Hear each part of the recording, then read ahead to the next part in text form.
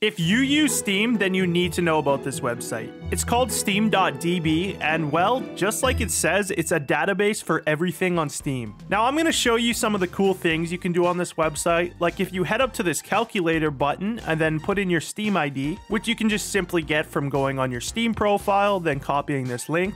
Now, paste it in here, choose your country's currency or whichever currency you'd like, and then click on Get Disappointed in My Life. That'll show you what your Steam account is worth, how many hours you have on record, average playtime, and a whole bunch of other cool stats. Now, back on the home page here, we have a few different things it shows us. We have the most played games, and it'll tell us how many players are playing now, the 24-hour peak, and as you can see when you hover over it, it'll tell you a little bit more about the game. If you want to know even more, you can even click on it, and it'll bring you to its page with a whole bunch of juicy good stats you can look at. Now, over on the right here, we have trending games. Scrolling down, you have popular releases and hot releases.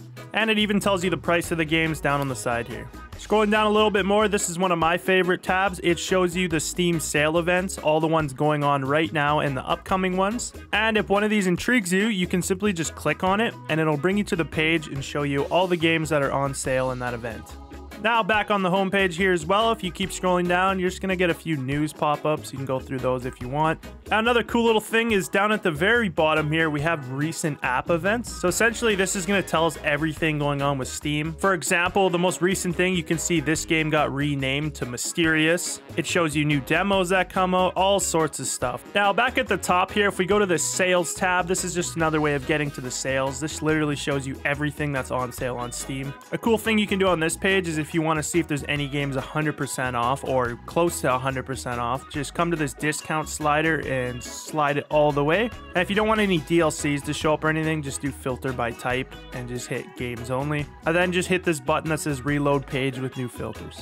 Now, if there's any games that are $0 or 100% off, it'll be at the top here, but you can scroll down and see all these great deals. Now, another thing you can do on this page is click on this when is the next Steam sale. It'll show you all the upcoming events, and at the top here, it'll show you the next major sale, which is the spring sale coming up in 37 days. Now, next we have this charts tab up here. This is just going to show you more data about Steam, like the most played games, all-time peak, 24-hour peak, current players, all that stuff. Next, we have the calendar tab, which just shows you all the big upcoming releases. You can also filter by different months.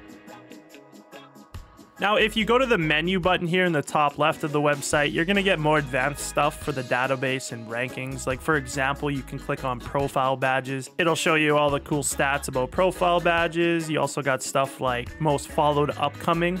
Shows you all the most followed upcoming games.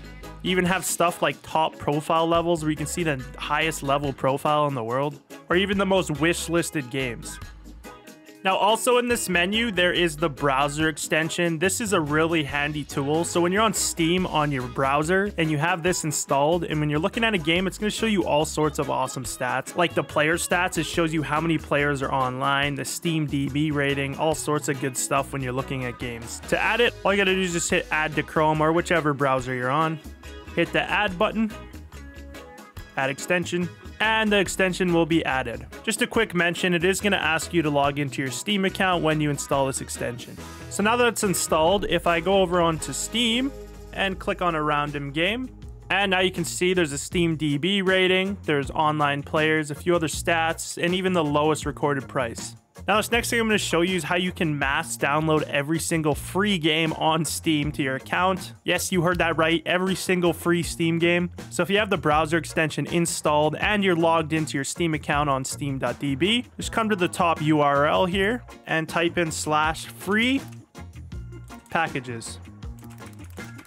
Hit enter. Now it'll bring you to this page where it'll show you every single free item and game on Steam. I think there's something like over 17,000 games that are free on Steam. And if you want to add all these to your account, all you have to do is hit activate these packages now. And just like it says here, it'll only add 50 packages per hour, so 50 games per hour. And there's a few different options you can do on this page. Like right here, if you don't want to add any of the demos to your account, only the games, you can just click right here and it'll hide all the demos. And if for some reason you messed up and you want the demos back, just click here.